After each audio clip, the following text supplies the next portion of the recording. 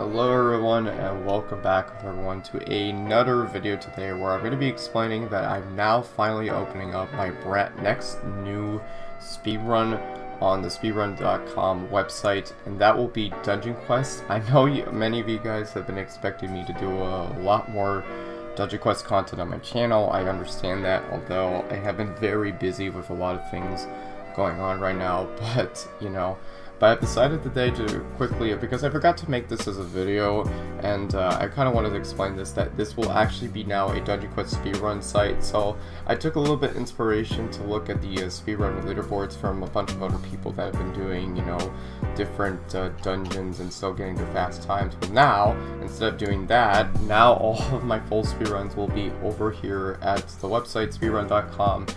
And I'm going to be one of the main moderators in there. We'll be hosting, we'll be verifying, accepting all runs, and making newer ones.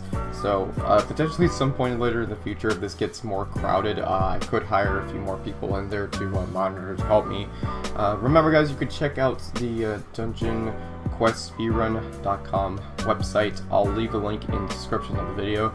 So yeah, these are what all the other runs are supposed to be. So we got the difficulty runs right here. We also have difficulty percent, which was a pretty new one I also added for desert and winter, as you can clearly see, because those are what you do is all the difficulties will be in that category, so that you can do a lot within it. So remember, we also have a rule set that you can also check out as well.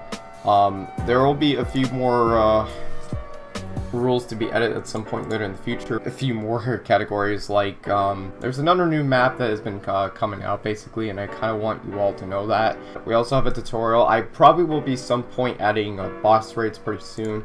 And then we also have is wave 30 to wave 300. That is actually the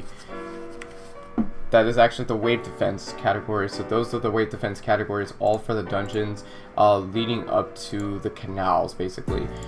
As for the other free dungeons, if you're all expecting where the wave defense, they have not made a wave defense for Ghastly to Orbital, Steampunk, and then Orbital, because it's still being worked on. They're still trying to figure this thing out, because there's a lot of some bosses that don't really fit well, so they're trying to figure that out, how they're going to do it. But, it's really all there for a reason, but, Anyway, guys, I hope you are interested in trying out the speedrun site. Remember, guys, if you're interested to do speedruns like this game, like Dungeon Quest, I'm also doing right now, I also monitor both the Megaphon and Megaphon Hobby 2 that you can also check out. And remember, if you're not new to the channel and want to stay subscribed for more of my future content, be sure to hit that subscribe button and turn on the notification bell for more whenever I upload to the channel. That'll be it for today's video on the speedrun.com for the Dungeon Quest speedruns. Thank you all for watching. This is Gales here, signing out.